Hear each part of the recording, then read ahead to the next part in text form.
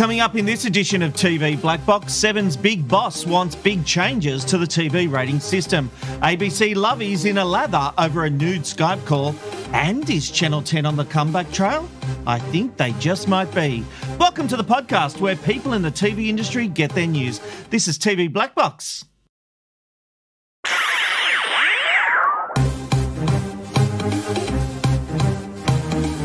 This is TV Black Box, bringing you the inside goss from the TV industry. We'll say hello to the panel in just a moment, but it was during this week in television history, homes changed forever.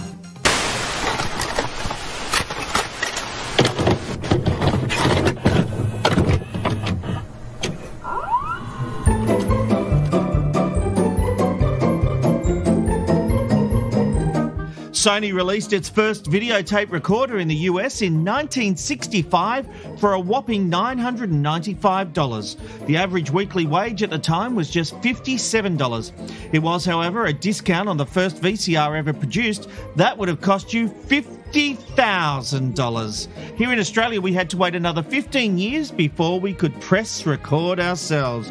All right, let's meet the panel. Please welcome to TV Black Box contributor Aaron Ryan. Hello, Aaron. Hello, gorgeous people. Magazine writer Philip Kosh. Hey, everyone. The viewer's advocate Mulk. Press record. TV and radio presenter David Robinson. Hello there. And actress Sarah Monahan. Hello, Sarah. Hello. I am still in country and loving it, although someone could turn up the temperature. Please. Yes. You made a mistake. You came at winter. Hey, talking about that VCR, Philip and Mulk, you guys would probably be the only ones old enough to remember. When VCRs first came out, there was no remote controls. Obviously, we know that Beta was the better version, but because of the porn industry, VHS took off because Sony stopped the porn industry from using Beta or Betamax, and VHS was the tape of choice, and that's what made VHS sales go through the roof. Additionally, I remember when we had our first remote control for the VCR, which was on a long wire from the VCR. Yes. And it literally had a play and a pause. Yes. And the pause, you'd get the big static line in the middle. My grandparents had exactly that where they plugged it in. Yeah.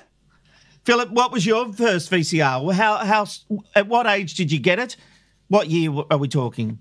Oh, look, I grew up on the rough side of the tracks, Rob, so I think it was while that we were Hips waiting were all for stolen. Pretty much. I have one memory of VHS, and that is as a school kid watching some porn at my parents' holiday house and trying to hit stop when they walked in, and we hit fast forward. So that was awesome. And instead of coming, she went. What I love is you say you were on the wrong side of the tracks. You had a holiday home. It wasn't in Sydney. By home, he means lean-to.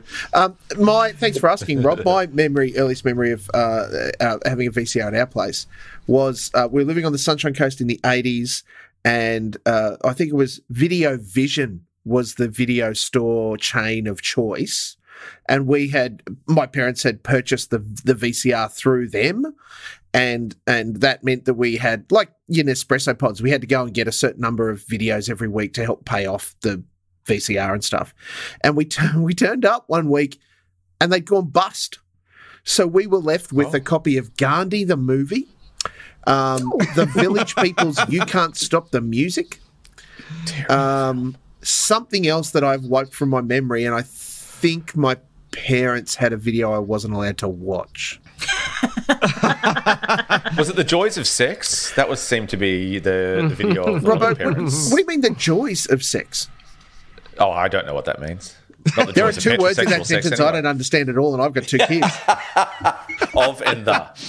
Sorry, Rob. The only video we had was Convoy, and my brother, who is a truck driver, loved Convoy, and all the time I'd hear, we got a great big convoy trucking through the night. And I threw that tape out probably about 10 times, and he retrieved it from the bin every time. Here's another quick little anecdote. My baby sister loved The Sound of Music, the movie starring Julie Andrews. I think she was a mini Koshy. And So my parents taped it off television one night for her.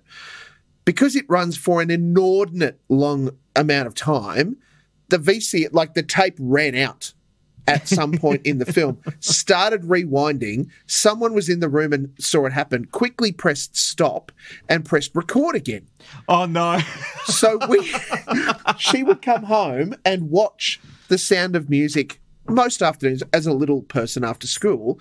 And I remember watching it sort of as I grew up and went, I don't remember this 20 minutes of this movie at all. And it happened to be the bit that had 20 been minutes that overwritten was lost. when it rewound and stuff. It was like, hang on, she just went from being here to being, there are Germans? What? Oh, and the introduction of long play changed everything for people who recorded. Anyway, let's get into the news stories. Seven boss James WARburton is on the offence, making two big calls when it comes to streamers and ratings. First, he urged the Labor government not to force streaming services to invest in local content because it would only drive up the price of making Australian TV shows and films. He said the network celebrates the requirement to run 55% of Aussie content between 6 a.m. and midnight, but said they could do without the artificial competition. It comes as Screen Producers Australia pushes for a 20% quota on local content for streamers such as Netflix and Stan. But WARburton has once again joined in the debate about overnight ratings, calling for OzTam to finally abandon them altogether. He said publishing such data is not representing consumers' increasing changes to viewing and that the industry has become complacent on the issue.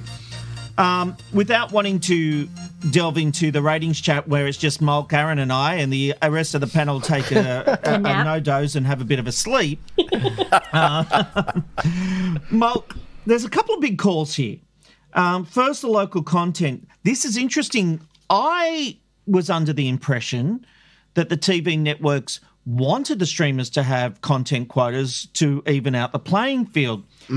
But interesting how WARburton is coming at this, because he's thinking, hang on, if they're all making productions, Aussie productions, the ones we want are going to increase in price. This is an interesting side effect of content quotas. Yeah, look, and it is the case. Mr. WARburton is the only person to have made this assertion, and he's a very smart man. He's, I think, got the right call on this one as far as how it will affect the cost of production. And for someone like Seven, who no longer make programs themselves, everything is a purchase. They have to be aware of what the impact of that's going to be on their bottom line. So a reasonable call and one to be aware of. I think it was also in this speech that Mr. WARburton also mentioned.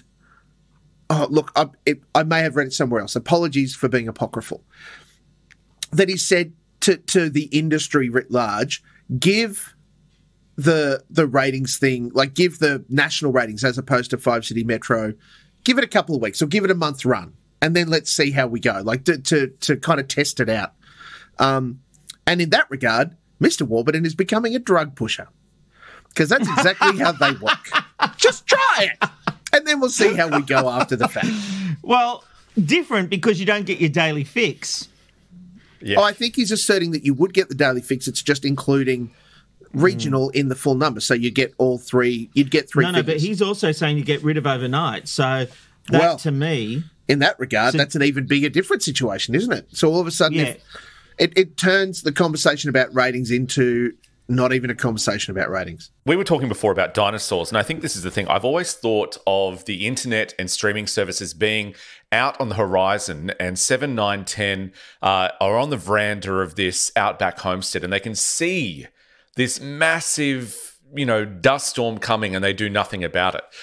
Look, I haven't thought this through properly, but it'll be fun for us to think about it. And that is, could it be possible that one of the free-to-air networks becomes a streamer if they jump the gun? Now, I think people overall would agree that free-to-air broadcast television in Australia is not going to be here for a long, long time. Aren't they already, Robbo? Like, legit, aren't they already streamers? You mean only a streamer? Fully only a streamer. If someone had the biggest step, if someone had the biggest step and had the courage to go, you know what, the 7 network, the 9 network, Network 10 are going to be streamer only. You're going to pay for it. We'll have a news service. We'll do all of this, but we are going to get away from terrestrial television because that's the future. So if someone did that first now, could that not be successful? Because that's what does it achieve by turning off a revenue stream of linear television? Because at the moment, it gives you longevity, doesn't it? Because but you can still start the transition process to streaming, which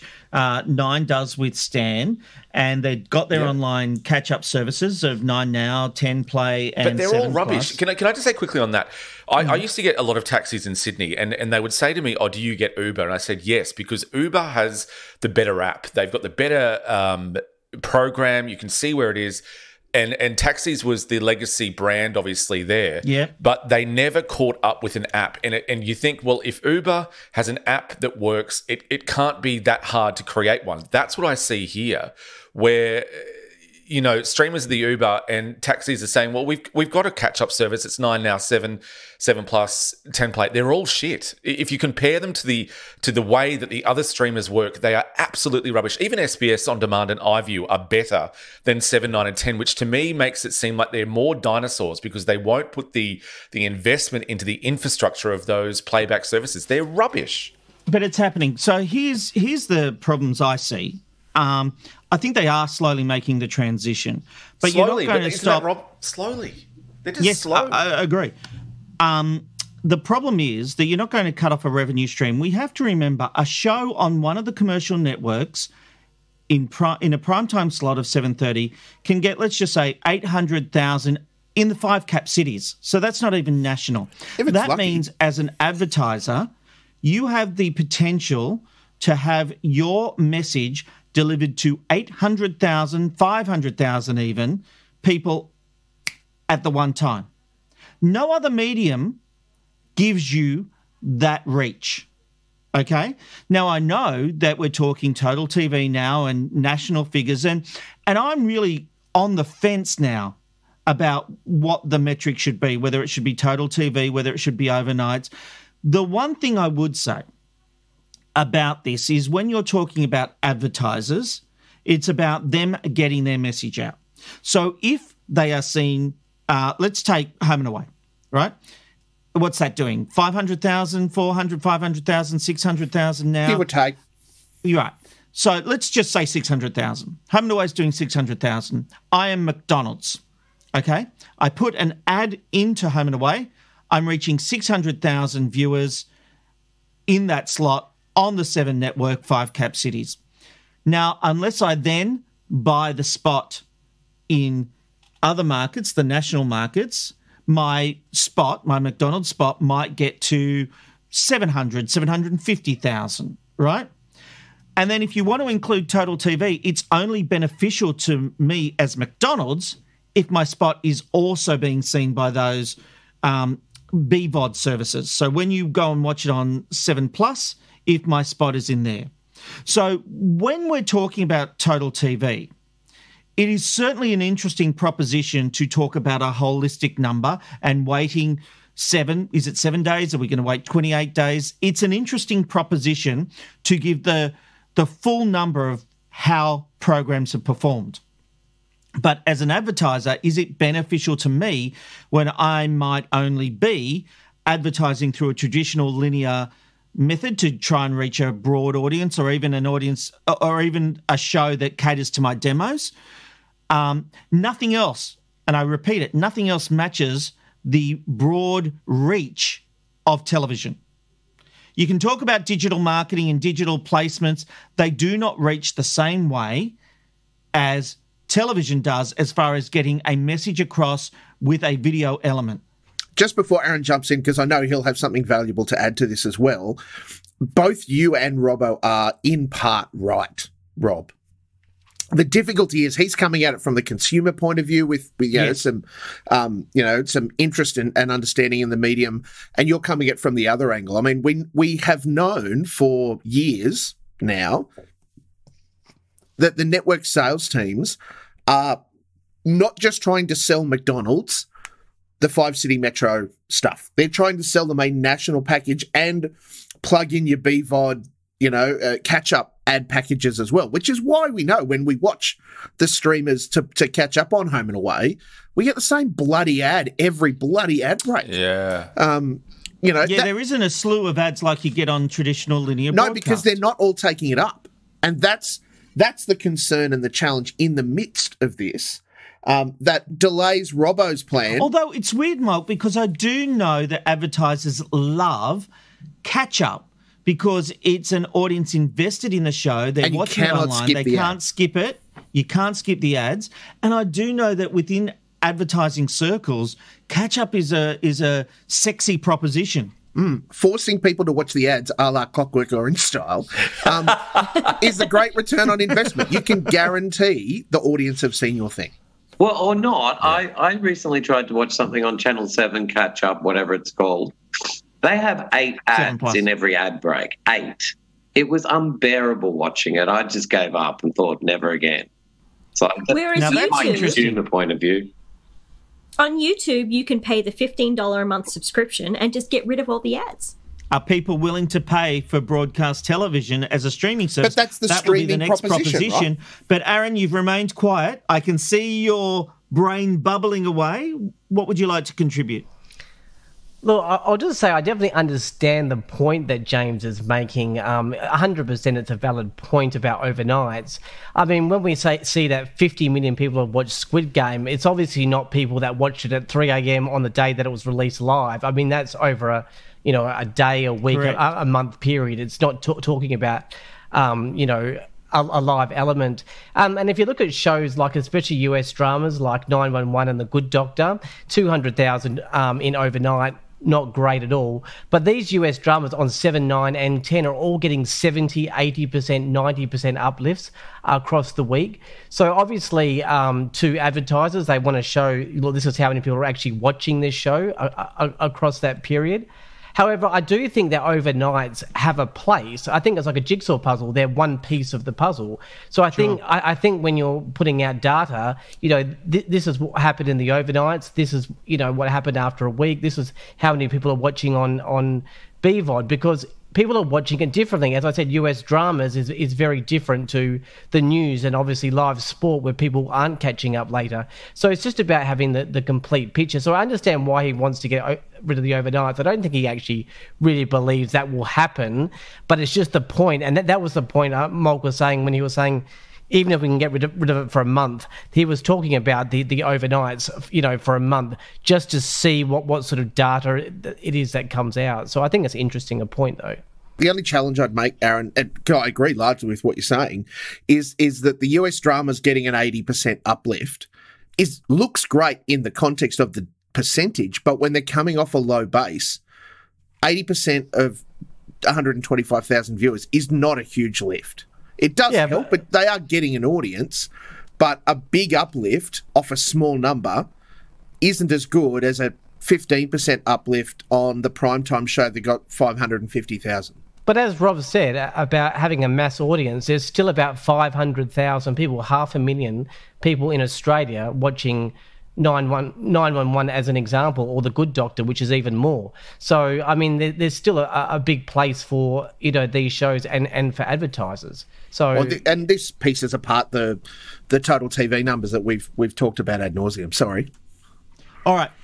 The motion is from James WARburton that we get rid of overnights. Are we working on consensus or just a sheer vote? Consensus, and if I don't like it, I'll put the gavel and I'll disagree. Sarah, do we get rid of overnights? Sure, why not? Robbo? Yes. Philip? No, absolutely not. Aaron? No. Mulk? I agree with my learned friends. Hell no. Okay. We have 2 in favour. We have 3 against. This is solid podcasting, people. I'm open to the idea. I think I wasn't aware that the fence was an option. Yeah, this is like Rob at a sex club. I'm open to the idea. I'm going somewhere with this. Your Honour, and I'm Your Honour. I'm talking to myself. You can't do that. That's not how this works. Can I have some leverage? Well, you better be going somewhere, McKnight. I am, Your Honour. Oh, Bear God. with me. High-quality podcasting. Strap in. I think James has a point. I think there's a couple of things he's trying to do to increase the overall perception of television numbers, and I understand that. But, and the big but is here, does he want national? Does he want total TV? There's a couple of different arguments. I don't think at this point in time we are ready to get rid of overnights, and I think he needs a stronger case, and so the motion is denied. We will not be removing overnights for the time being. And I'm sure the Seven boardroom are shaking at this announcement. You would be surprised. They all listen. And they all see what what you've got to understand about this podcast is that we are lovers of TV. We talk about the product that they make, and they do listen because they know we care. And we're not being smart asses. We're not being arseholes about our opinions. They might still disagree, but I do think this podcast sometimes speaks for the industry. It's everyone's dirty little secret. Yeah, we are.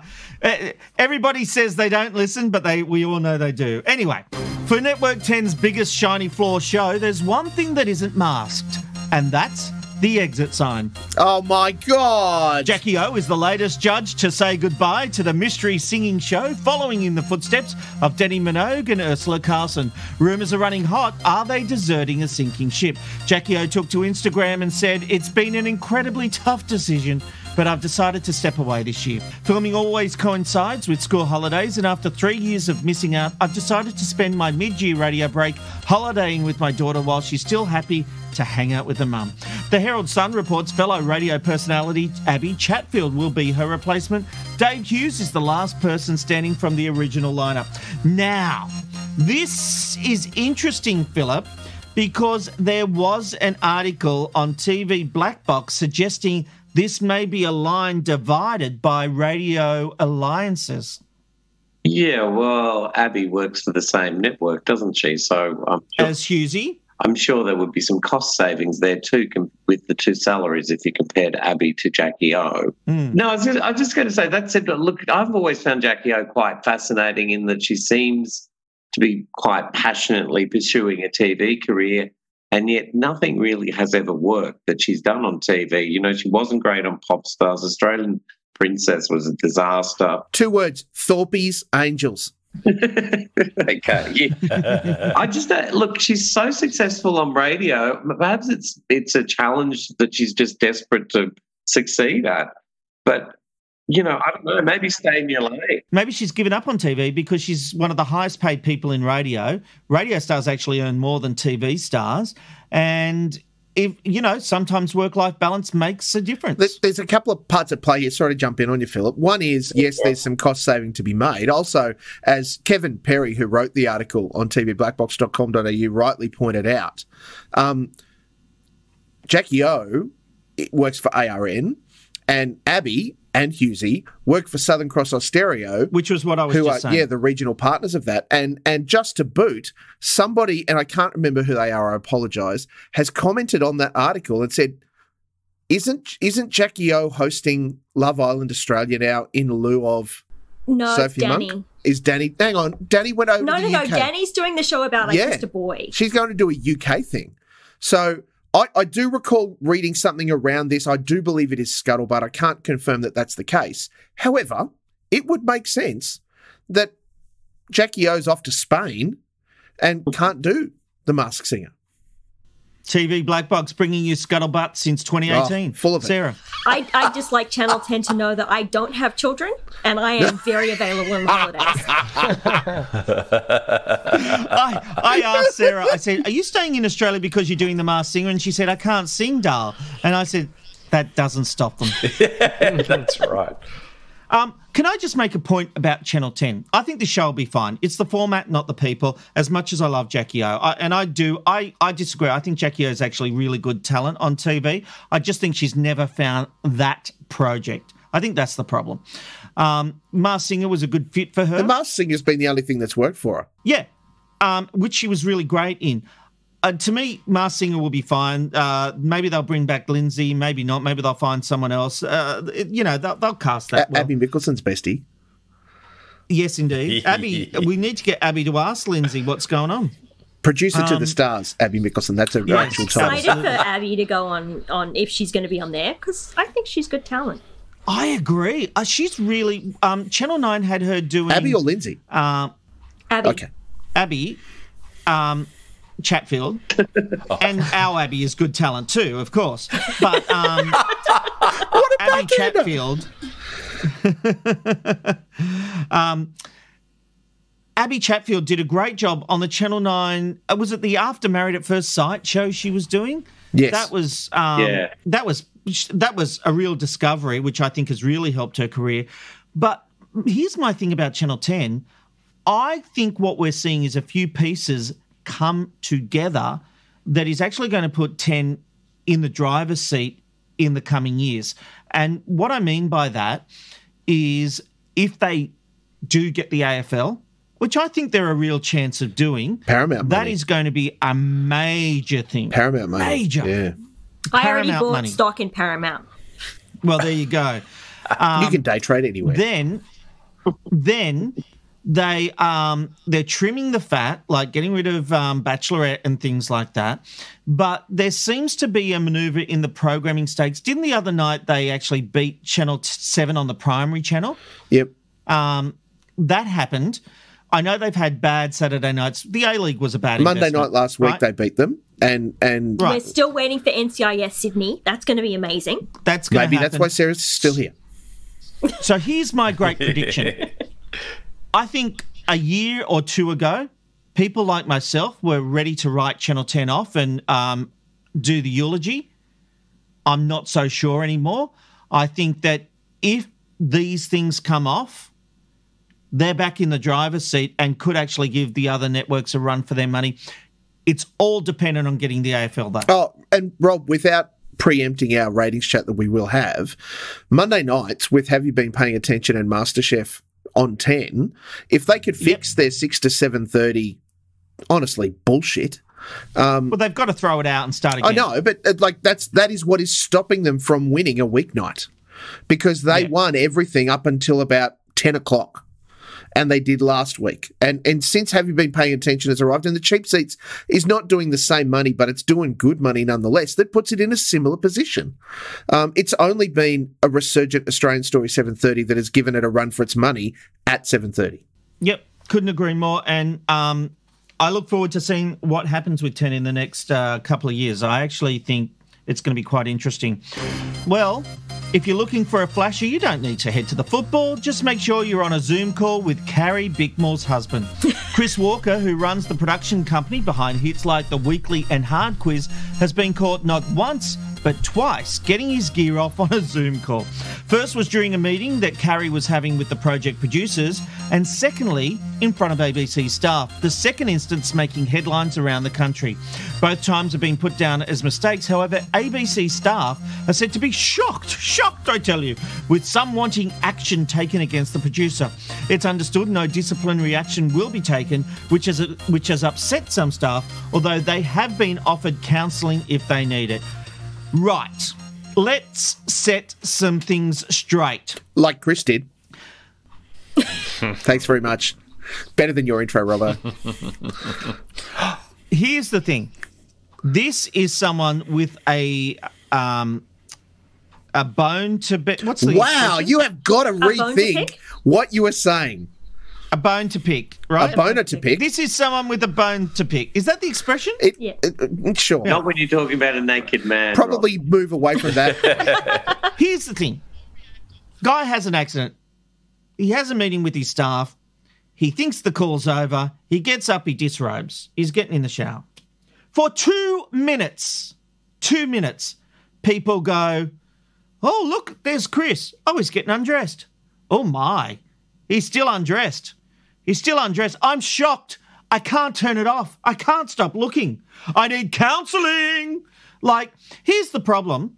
This is coming from someone, and I'm sorry to use that term, with a bone to pick, because this is coming to internal politics at the ABC. This isn't about people being upset or thinking disciplinary action needs to be taken. This is coming from someone who has a problem with this man, or perhaps even the fact that outside productions are being used on ABC programs. This isn't about protection. This isn't about protecting him.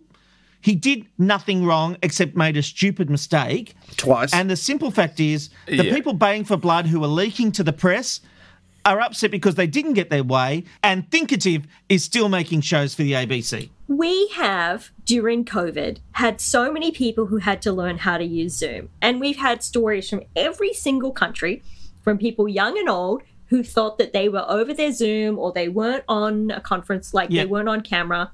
Like there was like a 60-year-old lady in Mexico who was on a conference with the rest of her, like, people who worked in government, and she like got her tits out.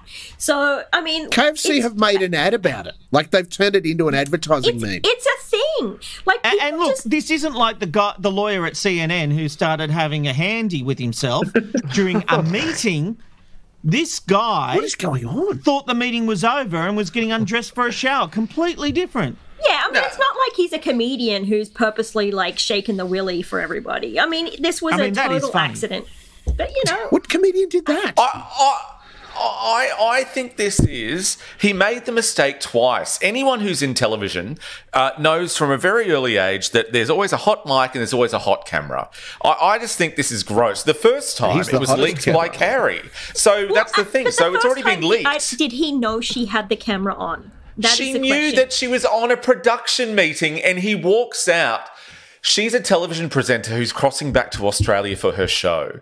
He then comes out naked without checking anywhere that maybe, just maybe, like she told him when they were having dinner the night before, that early in this morning for local time and Australian time, I'll be doing a live cross into the show that I used to host. He then comes out with his dick out. I just think, and then does it twice. I think it's on purpose. I think it's ridiculous. I think it's a fetish. Sorry, are you suggesting for 1 minute that he flashed the ABC lovies on purpose? That's what Robbo's suggesting. Who has a meeting, right, and then thinks in television, who goes, I just want to make sure that I'm going to have that computer facing the shower, but also facing where I'm going to get changed in front of. What a load of rubbish. I think a lot of people would shower after a TV meeting. I don't believe it for a second.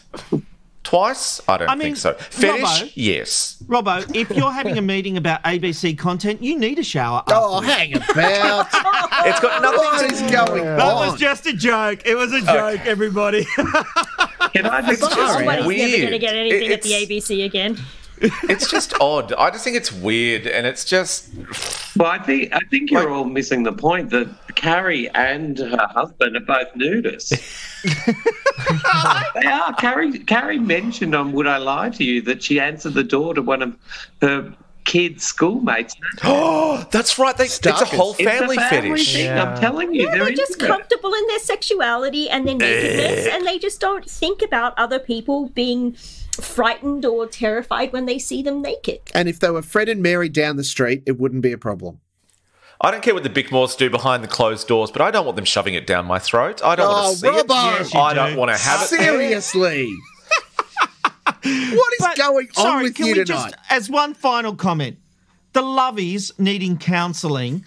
Like, are you serious? I don't know that it was anyone needing counselling. Get over yourselves and get a real job. I don't think it was anyone needing counselling, Rob. The ABC made it available. Said. They were offering counselling. They made you offer counselling when you've got way. One or two people went on about the whole scenario and said, "Oh, this is outrageous! You've got to sack him! You've got to sack him! Oh, we'll give you some counselling." Well, the challenge is that the ABC can't sack him from his company. They can say, we don't want to take your very popular TV show, which probably they won't do. Weirdly, in their recap of the week, they missed that story. Oh, it might happen this week. Yeah. We'll see. Okay, after international border closures in 2020 and Sydney in lockdown in 2021, Australia's Got Talent is finally making its way back to our screens. It was almost a year ago to the day that Seven announced their all-star lineup of judges with Neil Patrick Harris, Alicia Dixon, Kate Ritchie and Shane Jacobson on the panel, rounded out by host Ricky Lee. The series had to be canned, and it turns out all but one star managed to stay the distance. Actor and Broadway performer Neil Patrick Harris will no longer be joining the team. He has instead been replaced by comedian David Walliams. Sarah, what do you make of this? Did he get cancelled because the Amy Winehouse cake? Was that the whole thing? So someone had tweeted, like Monk had tweeted this out, and someone had the funniest response because it's Australia's Got Talent, but not enough to have 4 Australian judges. There's just... Our networks don't open it up. You know, they don't discover the Ian Dicko Dixon. Remember You've when... got to have... Like, they just can't have a show without having a foreign passport on it. I get it. Yeah, and look, remember, in the early days, Australian Idol put Dicko up and we found out his credentials and grew to love him. We don't do that anymore. It always has to be known faces. We don't establish new talent in this country, anyone. And look, I think the benefit to Walliams being on that is that he, of course, has, tenure in Britain's Got Talent as a part of the judging panel there. So he's got form, he knows the format. Fans of the series will be excited to have him on board. And I'm sure that there are media frothing at the mouth to interview Mr. Walliams because he's smart, Absolutely. He's funny, and certainly very self-deprecating. I think that's part of the attraction to having a Brit, you know, like him. I can't wait to see him go on Sunrise and dress as Koshi and try to take over the show. I'm super excited to see Kate Ritchie on there because always a fan when a child star grows up and becomes successful on something, and she's done. I followed her career because we used to be the only kids who would go to Channel 7 parties. Yeah, so, of course. Like, I love doing all her. that coke together. Coca-Cola, obviously. Hookers. Racking up in the bathroom. But no, I'm thrilled that she's doing it, and and I guess it's the former child star's time because they were going to have Lindsay Lohan on Masked Singer, so good for her. Power to her. I'm very happy. I don't care about anyone else. My only issue is if David Walliams is on it, does that make Shane Jacobson the Simon Cowell? That doesn't. He'll do anything for money. We know that already. I don't know. It's a very good question. You don't seem to have your mean judge, do you? Well, who's this Alicia Dixon? What's her for? She's from Britain's Got Talent. She's great. Yeah, but will she be the mean judge in Luke? She'll play the role of the international pop star with a heart of gold who just loves everyone. But that's also what Kate Ritchie's doing. Oh, we might have a casting problem here. Maybe we're tired of bitchy judges and we're finally going for happy. No, we can't do that. I think it would be great if we actually just had nice people for a change. That's what Australian Idol's for. Whatever. Yeah, the biggest rating show is Married at First Sight. I don't think Australia's on your wavelength. Maybe this is the antithesis of that. It will be interesting, Sarah, if your theory postulated, in fact, is indeed the case. If they are going uber positive, like where everyone's the nice guy and they just want to see everyone succeed, to see how the audience responds to that. We're just tired of bitchiness, and we're going to have positivity for a minute. It would be an interesting turn and a welcome one, I'm sure. All right. Still to come on TV Black Box, a big name show gets the chop. We'll bring you our weekly ratings wrap. And just what has everyone been watching this week? We'll find out when we head into the TV binge box.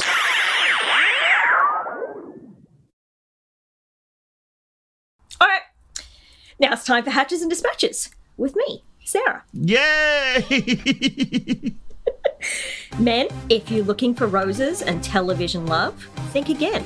The home of reality TV love, Network 10, has announced there will be no season of The Bachelorette this year. Despite the show being included in 10's upfronts, Big Boss Bev has confirmed it will be screening this year. Knock me over with a feather at those things. I loved writing that line, I'll tell you. I can't say Big Boss Bev. I think she just did, She's Rob. she's a boss, and she's a Bev. There's nothing wrong with it, I suppose. You watch that stick around the halls of 10. All right. Big Boss Bev. Yeah. I've had fun this week. Big Boss Bev. All right, hush. The comedy world's favourite Melbourne solicitor is back.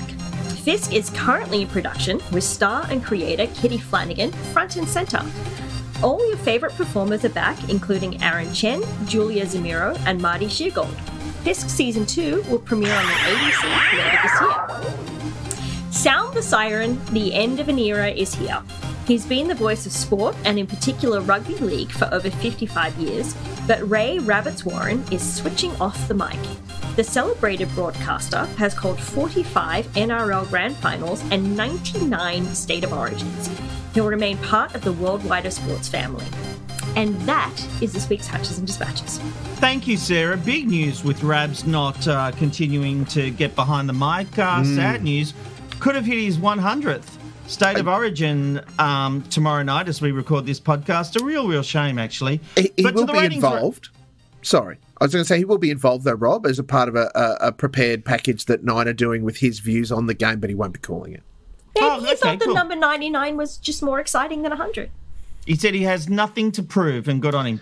To the ratings race now, very little change in the ratings game, with Team Red clocking up another weekly win with a 29.7% share. Team Blue was second with 26.1. The 10 Network had an 18.3 share, while ABC sat on 16.6. SBS was on 9.3. To primary channels, and 7 easily won the week on 20.3%, 9 on 17.9. ABC continues to sit in third position on 11.9, but 10 was right behind on 11.7. SBS was down the back on 5.1. 7-2 was a clear winner in the multi-channels. Sunrise continues to reign over Today, and 7 News won the weekly 6 p.m. news battle. The Voice and Have You Been Paying Attention were the star performers from the week.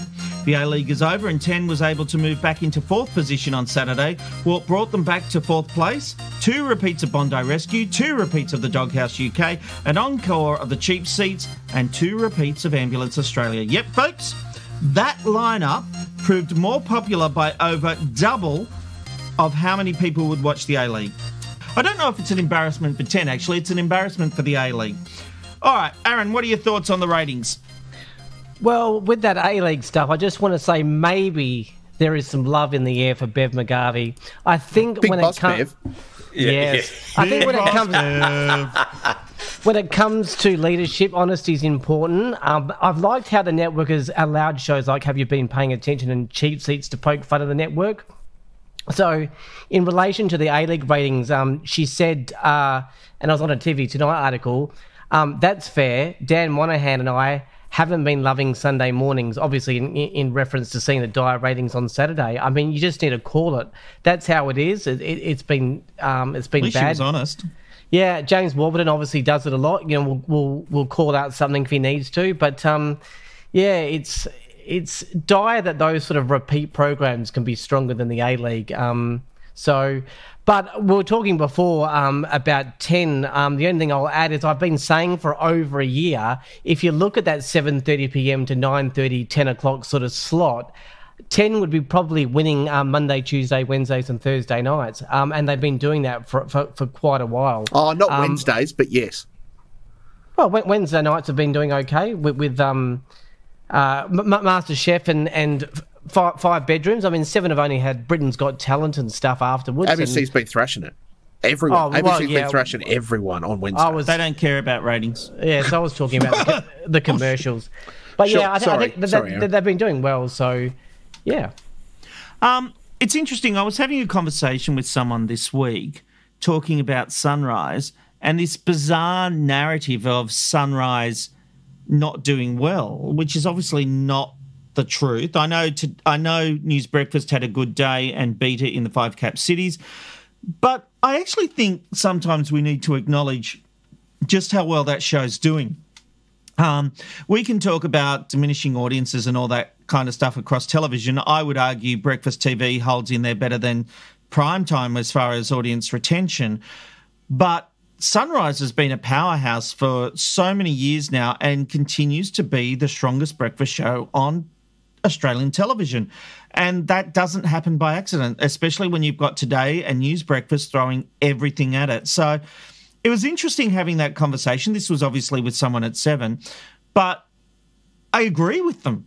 You know, because there has been a lot of narrative saying Sunrise is losing, and the perception that you take away from it is that the show's falling apart when it's not. Sunrise is shrinking, but all the breakfast shows are shrinking. So's all of television. Yeah, well, the challenge is that, you know, it's just noticeable. I mean, look, both Weekend Today, as we talked about last week and a few weeks ago, Sunrise proper, have new executive producers. So I think there's going to be... It's early days, right? You don't come in and change everything on the ship in your first week. And Sean, as the example for Sunrise, is a smart operator. I think that we will start to see the benefit of his youthful experience. Under Sarah Stinson, who I greatly admire. Absolutely. We'll see that play out in about 6 to 12 months' time. We're not going to see it now. And it's evolution, not revolution. excellent buzz phrases, Rob. I'm good at them. As I alluded to before, Rob, the interesting play around it, it's like Aaron said, commercially, it's a really interesting situation. When we mix in SBS and the ABC, 7:30 in Australian Story, 7:30 and Hard Quiz, 7:30 and Gruen, they've been winning primetime. And then when you follow it up, have you been paying attention to Great Business on Mondays, the weekly, including, well, maybe not including, but EP'd by The Naked One, is doing good business paired with You Can't Ask That on Wednesdays. It's really, we were almost in that half and half week again where it's the sport ruling, Friday, Saturday, sometimes Thursday, and then who's got the best of what. The challenge is that with the Queen's Platinum Jubilee party that Seven ran on Sunday night, those numbers are some of the best numbers we've seen since the Married at First Sight finale on Sunday night. I really enjoyed the Queen's Jubilee party. That was great. The Paddington skit was excellent. And if the Logie skit can be anywhere near as half as good as that, I will recant on all of my concerns. It won't be. Well, it won't be. Thanks, Philip. I agree. And on that note, TV Black Box will have special coverage of the Logies on June 19. We will be on the red carpet talking to the celebrities as they come down. We will have ongoing coverage throughout the night in a special series of articles. So make sure you watch those. You'll see the embedded videos and keep across our YouTube page for all the uploads. That's tvblackbox.com.au. All right. It's time to open the TV binge box and find out what everybody's been watching. Aaron, what have you been watching? Well, I unfortunately have had COVID, so I've been watching a few things. You've been watching heaps. A little more than usual. So I watched Stranger Things. So I watched all the 7 episodes there. I just didn't, maybe because I was sick, but I just didn't find it as good as the previous seasons. It just feels like it's the same thing sort of going around in a circle. But anyway, I also watched a series on Prime Video called The Summer I Turned Pretty. I just saw that advertised. I saw the word pretty in the title. So the subtitle is A Life of Robbo. So I watched it, and it was okay. It's just about these families that come together every summer, but they've been growing up, obviously, since they were born, but now they're kind of like 16, 17, 18, and now they're the brothers and the other girl that comes have all got eyes for each other, and she doesn't know which brother to go for, and it just goes round in a circle. It was okay. So 7 episodes. I've been watching Celebrity Apprentice. Really been enjoying that. Channel 9 haven't been putting up any more episodes up. So haven't been a preview, so I'll have to actually watch tonight's episode like a normal person. Live. I'm going to watch that in 33 minutes if this podcast ever finishes. It's not going to happen. It's a big one tonight.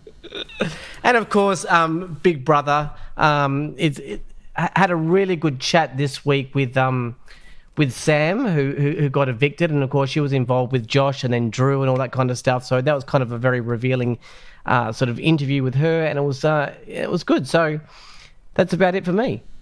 Philip. Well, look, I've been continuing on with Sons of Anarchy on Foxtel, and I've now finished the 7 series. Good choices. And look, it's a brilliant piece of television, but I would warn anyone that hasn't watched it that the violence only gets worse. I had to, shield my eyes several times. And there's also just no element of redemption whatsoever in that show. So if you like one of the characters, I can guarantee you they're going to turn out to be bad, okay? So don't go there with any hopes up. I also, a couple of weeks ago, I said don't watch Hacks again because it had sort of lost its mojo. I've now watched a few more episodes. I'm recanting that, as you would say, Molk. It's got its heart back. It's really funny and just heartwarming, and I enjoyed it. And the other show, which I've been desperate to watch, which I've been watching on Foxtel, is Series 25 of Silent Witness, which is a British crime show that's been going since, 1996. It's a sort of show that it jumped the shark for me a few years ago when it stopped being about police procedural stuff and started to be all about the personal lives of the characters, which me and a bunch of other fans really hated. It's brought back one of the original cast members in this 25-year anniversary series. And it's really interesting, lots of twists and turns, a lot better than the last 3 or 4 years is what I would say. So I'd recommend that one. Sarah. So it's not TV, but we went to the premiere of Moulin Rouge this week, and it was fucking amazing. Then you can't talk about it, Sarah. I'm sorry. This is a television podcast. No, because here's the thing. While I was watching myself on all the news programs in the morning, they had the thing for Moulin Rouge, and so we watched all of the thing that was leading up to it, and then we actually went and saw it, and it was the best thing. Like, my husband, who's a Texan and very manly and hates musicals, gave them a standing ovation. So excellent.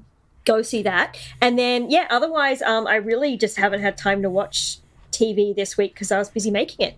So you're amazing on the current affairs, Sarah. I really thank you. Thought you handled yourself very well. They almost got the tears. They were trying. I thought you did just fine. Wow. Rob McKnight, producer to the No Ones. No, Sarah did a great job, and now she can finally move on and be Sarah. Yep. Robbo, what have you been watching? I've been watching a wonderful show by Stephen Merchant called The Outlaws on Amazon Prime. It's a 6-episode series. It is fantastic. You think it's a comedy? Well, I went into it thinking it was just a comedy, but it's a heist movie. It's a thriller. It's a mystery. And it's funny. It's fantastic. The other season 2, is apparently being released in August. Yep. It is fantastic. So watch that if you've got Amazon Prime. I've also started, I'm a little bit late, on a little show. I don't know if you've heard of it, called Mad Men. I've just started watching it on the Stan. Oh, it is fantastic. It is brilliant. What's it about? Yeah, really, really good. Yeah, it's about, I don't know, some hot guy called John Hamm. You better explain the concept to us, because no spoilers, though. Rob will kill you. Well, it's an alien dressed in a suit, and he does advertising. I hope I didn't ruin it. Oh, no. It's fantastic. I'm loving it. That's what I've been watching. Good choices, Robbo. I have been watching Hacks, Philip. Yes. Because you were talking about it. I've taken a look at it on Stan, and I'm watching the first season at the moment. Really liking it. Very good. I've watched the first 2 episodes of Ms. Marvel, which I think is premiering on Disney Plus tomorrow night.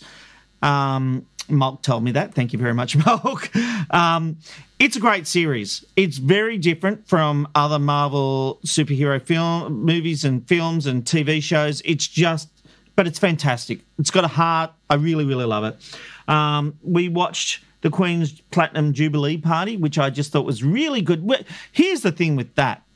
Fantastic production. The use of 3 stages, very well thought out. Everything was brilliant, except the directing. The directing was shite. They should have brought in an Aussie to do it. Aussies know how to do live event television. Whoever directed this was obviously the work experience kid who wouldn't be able to get a job in Australia. I thought, despite having 50 cameras, everything you could want, this person did not know how to direct an arsehole. So, just as well, the arsehole was low on the run sheet. And it wasn't there. Wow. I just thought that was the only thing that wrecked such a great event. And it was a great event with really bad directing. Really bad. Like, I'm not even talking slightly bad. I'm talking like, go back to school and learn your craft bad. Was it worse than the bushfire appeal? Rob can't say. Okay. I've also been watching Star Trek Lower Decks on Amazon Prime Video, I've been watching and really, really enjoying. Yes. And like you, Sarah, you went to the premiere of Moulin Rouge. I went to the Brisbane premiere of 9 to 5. Oh, what a fabulous treat. And Robbo, all I could think about was that time you and I met Ms. Dolly Parton in New Zealand when we went there for an interview with her. Yep, she's wonderful. She's beautiful. And that show, I've listened to that soundtrack for years, and I can't wait to see it. And people who've listened to this podcast will have heard the story where I had to spend 7 minutes trying to fill conversation with Dolly while I waited for the aforementioned David Robinson and host Sarah Harris to arrive because Dolly turned up late and her manager, and I said, "You're early," and her manager said, "Dolly's never early, she's on time." And I went, right. Yeah. Okay. 7 minutes. I got to speak to Dolly. Couldn't tell you anything I said. All right, Mal, bring us home. What did you watch? Well, I finished season 2 of Hacks. Now, I struggled through season 1. I didn't really get it until about episode 7. But I persevered, and at that point I thought would never last that long if I didn't like a show. I would be out. Well, the challenge was that someone said, "No, stick with it, Mog. And I, in retrospect, went, okay, I see what they tried to do. They just took 7 eps to get to the good stuff. Season 2, it was ups and downs for me, but look, I still give it a thumbs up. Hacks on Stan, 2 seasons. It's worth starting if you haven't already started it. Rob. Mog, yes. We should explain it's not a story about computer hackers like I assumed it was. No, correct. It is not about the IT crowd. I really did. Holy shit. Yes, no, it's comedian hacks. Bad joke tellers. I, like Rob, was fortunate enough to see the first 2 episodes of Ms. Marvel, and all I can encourage you is, if you are a Marvel fan, this is great. Like, this is Into the Spider-Verse kind of a new way of telling a story. The aesthetic is really smart. I'm loving the design. I think it's Pakistani. I apologise if I've got that wrong. The subcontinent connection, the family, the way all of that stuff works together. The fact that she's a Muslim is front and centre. I really dig it. I think it's a really great tale. I also got to see the first 6 episodes of The Boys, with 3 episodes that started last Friday on Prime Video. What a series! Wow. I was watching. I forgot that on my list, Mark. I'm still on episode 3, so everyone's ahead of me now because I haven't finished episode 3. But that series is just so brilliant, confronting, hilarious, the darkest of comedies. It's a really great series on Prime Video and worth watching the first 2 seasons to get to it. You would not really keep up if you started on season 3. So that's there. I, like Aaron, our family watched Stranger Things. My 2 teenagers, my wife and I, have sat down and got through that, and I loved it. I thought it was... I agree there was a part probably early in the season, Aaron, where it kind of felt a bit same. Though I thought that episode 4 really brought it home. I thought that was right. I get this now. I understand where the Duffer Brothers are taking it. I do feel lied to, because I can, look, hand on heart tell you that I read media from Netflix saying that this season of Stranger Things is the last one. And then 5 days ago, the Duffer Brothers came out and said, no, season 5 next year is the last one. Jerks. That's fine. It means we get more Stranger Things. But it's an interesting situation, because I came into this thinking, right, this is it. We're solving it. We're working it out. Just as breaking news, by the way, Brett Goldstein, who's one of the writers and stars of Ted Lasso, has announced in an interview today that season 3 of Ted Lasso will be its last. So heads up for fans of that series on Apple TV+. I watched Girls 5 Ever on Stan, and was surprised how much I laughed at it. A really excellent no laugh track sitcom. It's really quite funny, really sharp. Loving the Orville on SBS Viceland. And the big one I want to mention on my way out, apart from John Oliver's request to the Yarra Council to sell him their now defaced banana statue, and he's going to give them his crocodile flipping the bird that's been pointed at Dr. Oz's office. That's on last night's episode. It's very funny. Obi-Wan Kenobi on Disney+. Hot damn. Yeah, love it. I'm back in. The little girl that's playing Leia, give her an Emmy now. She is Carrie Fisher. Spectacular. Yeah. Doing such a great job. The tale that they have written is brilliant. At this point, I would say to you, Disney can do no wrong with their Star Wars television stuff. It's really going great. The first 3 episodes are out. Episode 4 drops this week. There's only 6. This is a limited series, so there's only 6 episodes. I would be deathly surprised if she doesn't at least get nominated, the young actress who plays Leia, next year. Well, last week I said I was unsure. I wasn't convinced. Episode 3 got me back in, so I'm back in the tent. Malt, thank you very much. All right, well, that brings us to the end of TV Black Box for another week. Thank you for your company. We look forward to dissecting the television industry with you next week. And don't forget, in the meantime, if you want to know what's happening, go to tvblackbox.com.au. It's where people in the industry get their news.